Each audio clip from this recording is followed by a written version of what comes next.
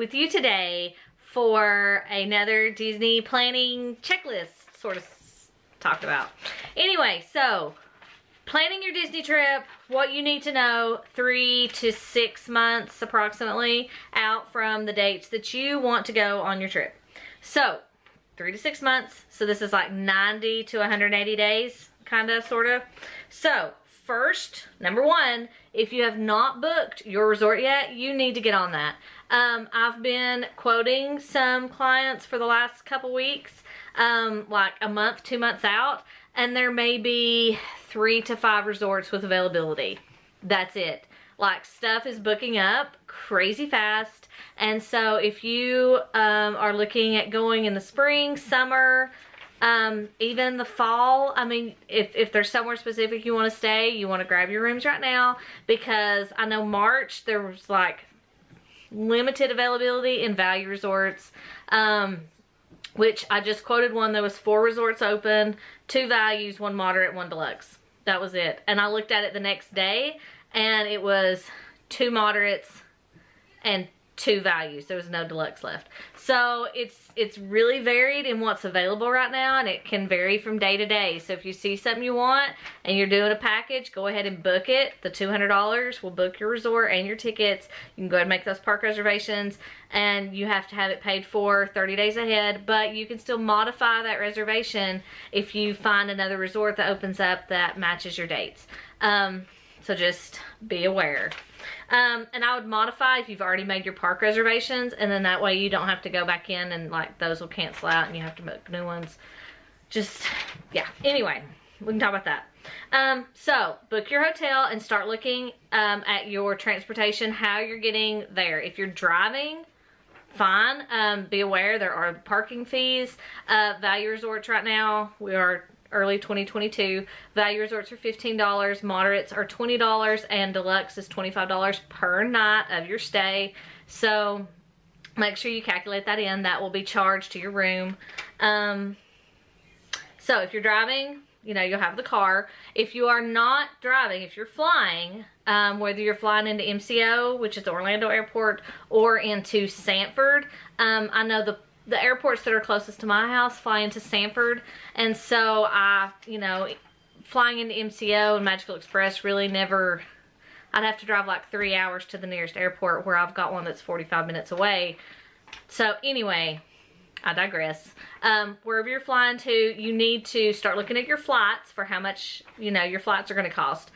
Plus, you need to start looking at, regardless of which one you're flying into now, you have to have transportation to your resort. So you might rent a car, which again, you're going to look at those daily parking fees. Or if you're going to have a shuttle service or some kind of transportation service, you can use Uber and Lyft, which you can't pre-plan. So just have an idea of how you're going to get from the airport to your resort when you get there. All right, so that's stuff you really need to be thinking about first. Second, if you have not created your My Disney Experience account, you need to do that. Get the app on your phone. That way you can look at everything, see what's going on. I like right now to go to the tip board and look and see kind of what the wait times are based on the crowd calendar that I'm looking at. So I can see, okay, well, they're saying it's a crowd level of a 7, and this is what the times are looking like, but when I'm going, it's only going to be a 3, so the wait time shouldn't be so bad. But see, I'm weird like that. I like to look at stuff. So anyway, also in your My Disney Experience account, if you are going with other people, go ahead and get those people linked up in your account. If you've, like, my niece is going with me, and I already had her in my account because she went with me last year, but she never actually downloaded the app and created an account for herself. So I got her to do that this year because I wanted her to be able to see all that we were going to do. And so once she did that, then I was able to link to her account so that way she can see everything I'm doing. And then while we're in the parks, if I want her to say, make us a lunch reservation, then she should be able to do that because she's linked. Not really sure, because see, like, my kids are on mine and she's not linked to them because they don't have an account, so not really sure how that works. But anyway, I'm the planner, so but I wanted her to be able to see all the things. I've got notes. That's what I'm like waving over here. All right, next, obviously, you've got to have park tickets if you're going to the parks. Maybe you're doing resort only and you're not doing parks, and so if that's you, skip this. So, have your park reservations.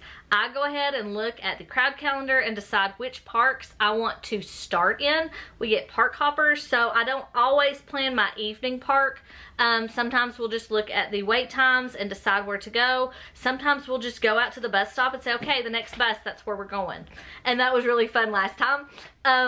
So it's fun, it's exciting, and that's a way to, you know, plan but not plan. So we always plan our morning park, and this may change after I make dining reservations based on the places I want to stay, but that's not till 60 days, so that's in the next video. So crowd calendars are your friend or your enemy depending on when you're going. I use touring plans primarily, and I use their Touring Lines app.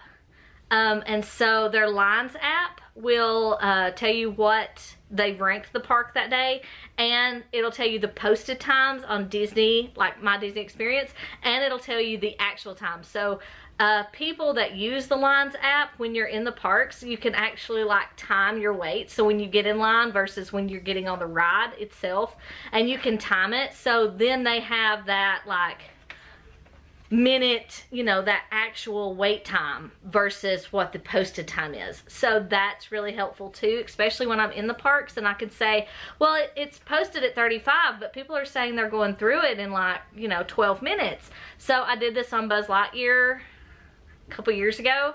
It was posted, I think 35, 40 minutes. I went through the line in 8 minutes. So yes, you know, and that was during Fast Pass, before, you know, people say Disney inflates it due to, you know, the new Genie Plus. Well, they did, you know, it was like that a long time ago. They do the best they can based on what it is. And had it said 8 minutes and I'd waited 35, I might have been mad. But because it said 35 and I only waited 8, it was great. It was a great surprise that it didn't take me as long to get on the ride. So that's the idea of having a higher posted than actual wait time. So make your park reservations based on, you know, which parks you want to go to. I like to pick the ones that have the lowest projected crowd levels as my main parks for each day.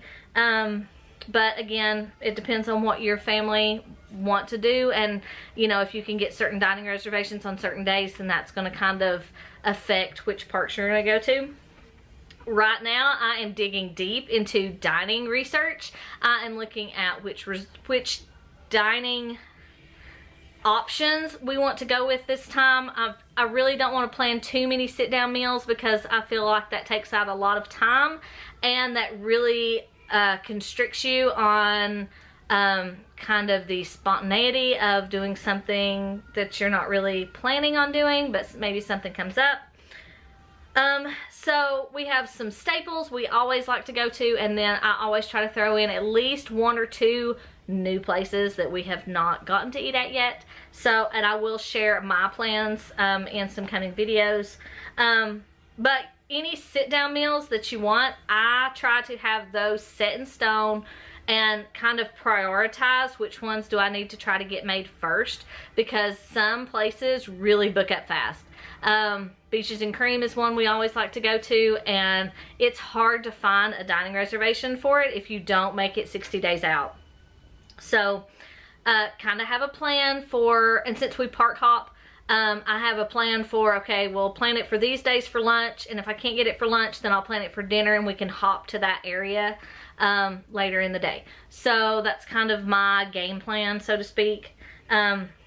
So dining, I always go to allears.net. They have kind of the most up-to-date menus with pricing, because the Disney menus don't always share pricing, because like certain all-you-can-eat places fluctuate depending on season and stuff. So All Ears usually has the current pricing and everything and what is available at that time.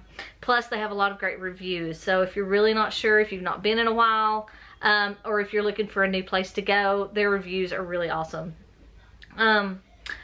Also, look at your stroller ECV options. If you are in need of a stroller while you're there, when my 2 older ones were small, I didn't have a double stroller because my oldest didn't need a stroller at home, so to speak. So I would rent a double stroller while I was there because it was too much walking for her when she was, you know, 4 or 5. But, you know, at 4 or 5, I wasn't going to push her around in a stroller at home. So look at stroller rentals. You can do these in the parks, but if you rent one in the park, they're the hard ones. They don't lean back. They're not really comfortable. They do have the new ones now, but they're really the same as the old ones. They're just pretty. But for those, you can't take them out of the park. So if they go to sleep in the stroller, then you still have to leave it in the park and carry them to the car or transportation or whatever. So just keep that in mind, because if you're driving and you're walking all the way to your car, it's a long trek. You know, if you're taking them out of Magic Kingdom all the way to your vehicle with the monorail and all the things. So keep that in mind. So there's lots of places around Orlando that will rent ECVs and strollers that you can take back to your room, keep for the length of your trip, and they'll pick them back up. The other, well, I had on here planned for transportation, but I already covered that. So that's kind of the big ones for right now. If you're 3 to 6 months out, you can't start making dining reservations yet. So right now I'm just more in a holding pattern. You know, I'm kind of looking at, I've still got about 10, 12, probably about 12 more days before I can make my dining reservations. So I'm kind of at that point now where I'm getting into the nitty gritty of, once I get those dining reservations made, then I can move on and do some other stuff. But that's in the next video. So make sure you subscribe, because the next one that I'll be doing will be 30 to 60 days, 90 days. This one's 90 days. So 30 to 90 days, kind of that 60-day period right there, of what to do leading up to your trip. So I will talk about that in the next video, and give this a big thumbs up, and I will talk to you guys later. Thanks. Bye.